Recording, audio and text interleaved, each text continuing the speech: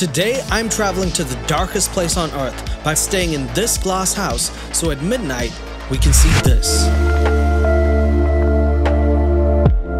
Hi, I'm Leo, and you'll never believe what I legally named this thing. Oh, and by the way, I'm giving 5 new subscribers the same thing I did at the end of this video, so if you watch till the end, subscribe and follow me on Instagram at Leo, and tell me what I named that object. I could be personalizing one for you too.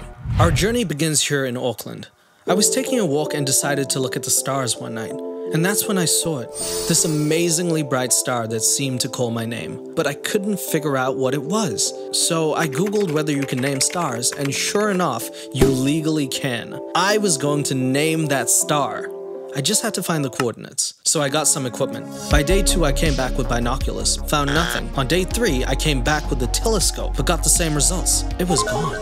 Maybe it was because I couldn't focus the telescope, maybe it was because it was a small telescope, maybe it was because it was daytime. I'm not a scientist. F this telescope.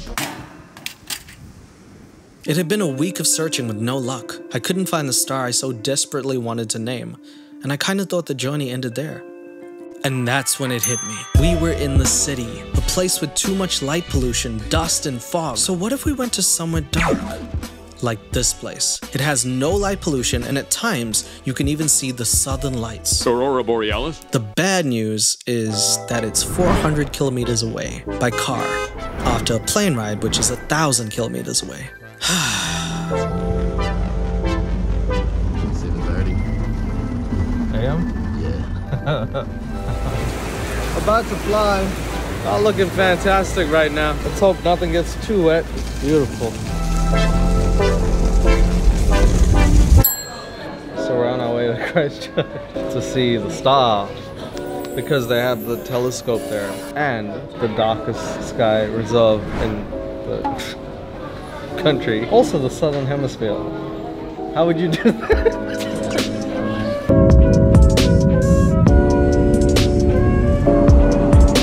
So we carried our bags to the nearest car rental, which was a 20-minute walk. We've been walking for forever. These people said it is right by the airport. And then started driving. 400 kilometers would take about 4 hours, so my friend and I took turns. At least that's what he said. I had never driven this far ever before, and honestly I was kinda nervous. What if we got lost? What if we ran out of gas? What if we saw this? We had come across a lake which spanned as far as the eye could see. And if I didn't know any better, I'd think I was at the gates of heaven.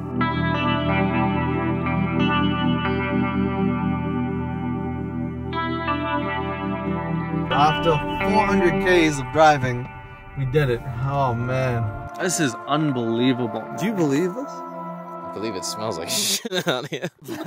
So finally getting to see the place. Woo! Super excited, man, to be honest. Looks amazing. Like, look at it already, bro. I mean, like, It's on, I think this is for couples. well, we're a couple.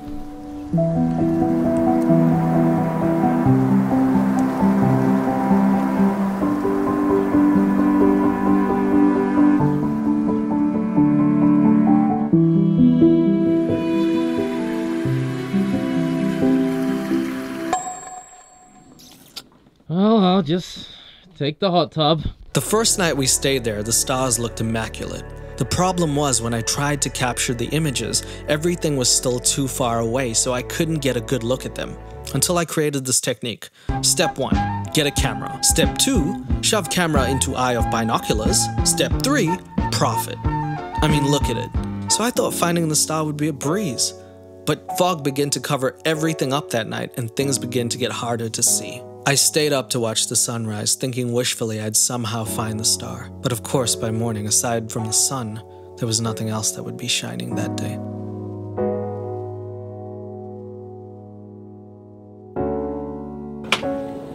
Hey, man. Better luck next time, alright? I really wanted to find it, just so I could name it. I would have named it something special, something close to me, something I feel every single day. Damn, I mean, didn't know you felt like that about it, but you know what? Why don't we just stay another night? Let's find it. Let's find the star. Until I realized there was one more place we hadn't went to. This place, the Dark Sky Reserve. We got our tags which shined only red light to keep minimum light pollution a thing. We strapped on our extreme weather jackets as temperatures got below freezing. I don't know what to expect, but I know what I'm looking to find, and I'm going to name that star. It's looking pretty crazy though. It's hella dark. That's all I can say. Hella cold, yeah. And we set off to look through this. A big ass telescope. Boom! Not like the one I had in Kmart. All I had to do was use my camera technique and oh my goodness. If only I could find that star. I could give it a name that it so desperately deserves. I wish I could give you a happy ending. We set out to film the southern lights and the battery died, leaving the footage corrupted after 5 hours, and we had ran out of time. This place wasn't even as romantic as I thought. Elvin snoring and farting wasn't my idea of love. But before midnight, we decided to do one more time lapse, and something amazing happened. Did you see that? On the top right corner of your screen, a shooting star, and I saw it live and made a wish. And when I did that, I looked at the time. The time said to be the most powerful time to make a wish, 11:11 p.m. As if by magic, she appeared right there. I tracked the coordinates that night and registered my star legally. It was official, and by the time we got home, I'd receive a certificate to prove it. I've always had a fascination with the stars. Since I looked up and saw those shiny things looking back down at me, I just never thought the journey would take us here, out of our city, to somewhere where the lack of man-made light gave way for the natural light to shine. And it was breathtaking. The journey, passing by untouched land, lakes that look like Bob Ross paintings come to life, and stars so far away they made me realize how little we are in the grand scheme of things. It's almost comforting, realizing nothing really is that big of a deal anyway either. These supermassive stars, they're going to live very, very short lives.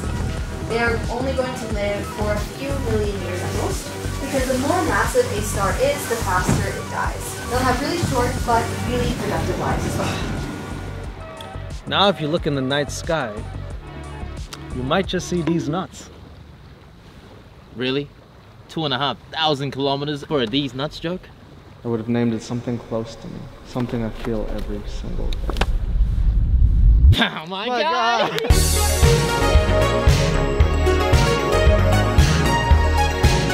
Oh, and by the way, if you're one of the lucky people I chose, I will name something after you. So hit me up.